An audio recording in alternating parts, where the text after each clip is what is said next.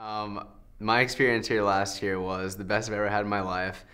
Staying at the Coronado was just amazing. Running at Balboa was such a unique experience, and just getting to compete with such an elite group of guys, really, it makes you feel like you really belong in the sport, and so I feel like I belong back here.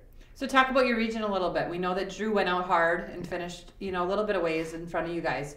How are you going to close that gap up on Saturday and hopefully finish better than you did last year? I'm going to run as smart as possible. If Drew goes, he goes, and I'll see what he does. But I'm going to stick to my gut in this race. And, having run the course before is definitely an incredible advantage. So I'm gonna assess how I feel, and, I'm going to run based off feel. And hopefully I can get a high spot. Favorite part of Foot Locker? Ooh. Did I stump you?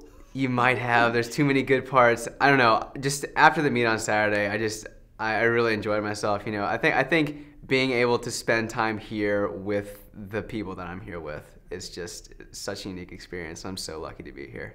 Yeah. Can you tell us real quick a highlight of your cross country or your last track season? So this fall, our team won the state championship for our classification for the first time in 15 years. And ever since I was a sophomore, when I started running cross country, that was the goal. And I wasn't so sure it was going to happen this year, but we were able to pull it off. And so I thank the guys so much for helping us to do that. And that made my season, really. Nice. Well, now you get to focus on yourself and have a great race on Saturday. It's going to be so much fun. Thank you very much.